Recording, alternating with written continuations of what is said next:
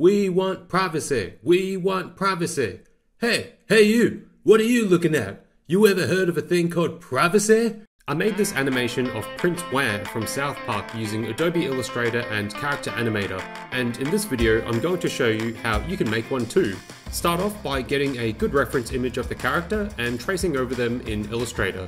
99% of this was done using the pen tool.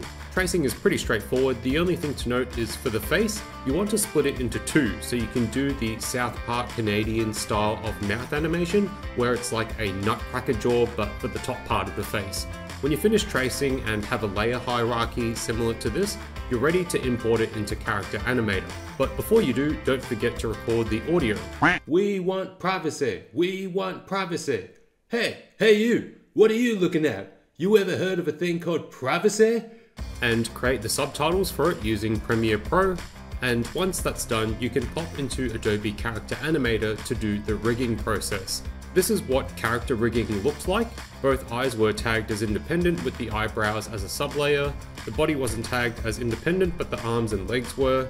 Now, to get that puppet pin style of animation, you have to follow this rigging process. For the arm, tag as independent and attach it to the body. Attach two sticks on the side for extra rigidity instead of one stick down the middle of the arm.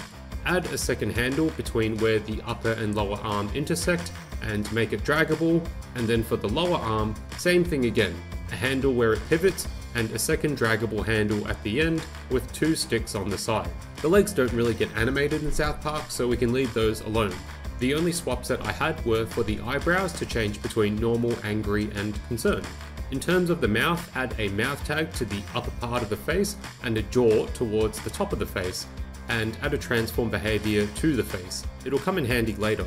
Once that's rigged up, you'll be able to move the arms like a puppet pin style of animation. Just don't under or overstretch the limbs too much or the layers will start to deform.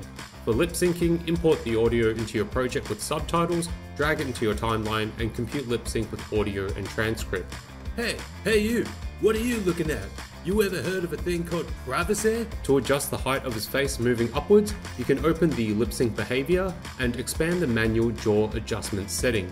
To make the face jump higher when the character talks, use negative values for each visiting because the face is going up, and to lower the mouth, use positive values. This looks pretty good, but the icing on the cake is making the head tilt to the left and right when they're talking, which is where the face transform comes in handy. You'll just have to manually keyframe the rotation to sell the lip syncing.